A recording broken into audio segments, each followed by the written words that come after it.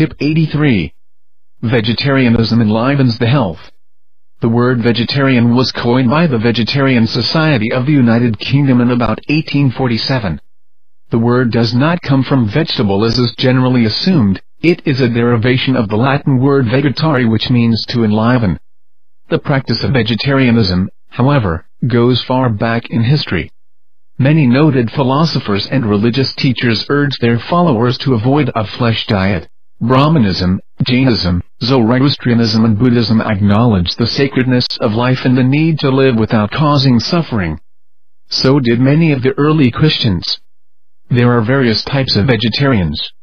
Vegans are the strictest vegetarians who eat only plant foods and exclude all animal byproducts such as eggs, milk, cheese, curd, butter, ghee and even honey.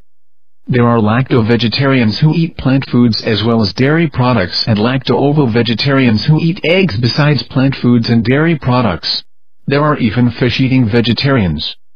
The common factor among them is that they do not eat the flesh of warm-blooded animals.